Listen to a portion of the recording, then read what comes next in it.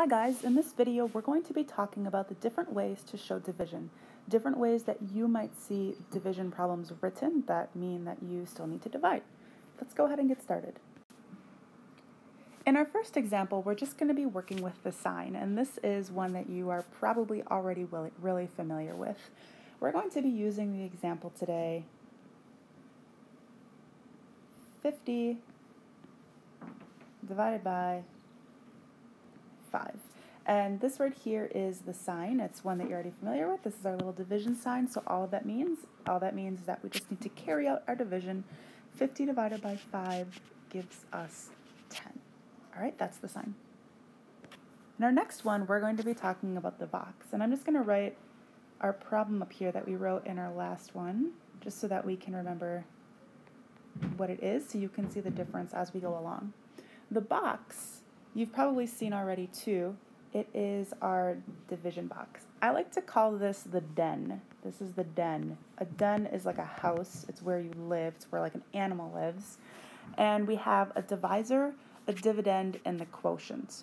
And so here, the dividend is going to live on the inside. So this is the dividend.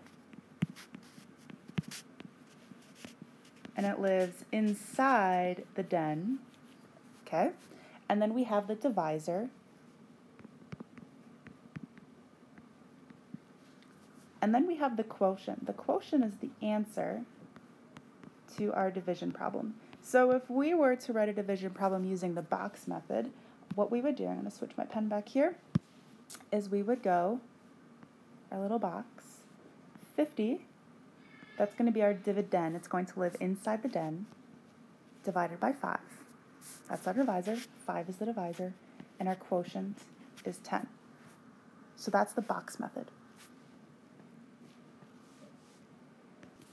The next one is called the bar, and one of the things about division problems is they're fractions that is just undone division. So in this case, let's recall our problem here, 50 divided by 5 is 10. And so we might see a problem that's written like this.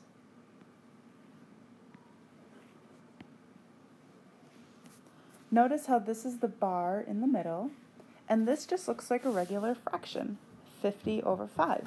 In this case, it's an improper fraction, but when we see this, we know what we just have to divide. So 50 divided by 5 is equal to 10. The next one is the slash. This can also be used in a sense with fractions, but it might look something like this. Let me just redraw our problem up here. 50 divided by 5 is 10. And in this case, we might see something written like this. A slash and a 5. So we can read this like a fraction as well too. Sometimes you see fractions written this way, but a fraction is just undone division. So in this case, 50 divided by 5 is equal to 10. The next one is the word, and this one you're probably already really familiar with as well too. And in this case, all we're going to say is 50 divided by 5. So we know that we're going to use division, and 50 divided by 5 is equal to 10. Now you might also see some other situations where they're going to ask you words, and you might see something like the quotient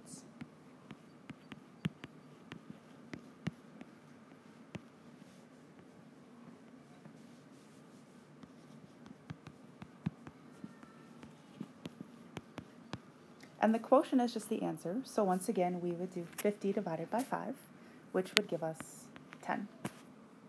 All right, that's all. I hope this helped you. We'll see you later.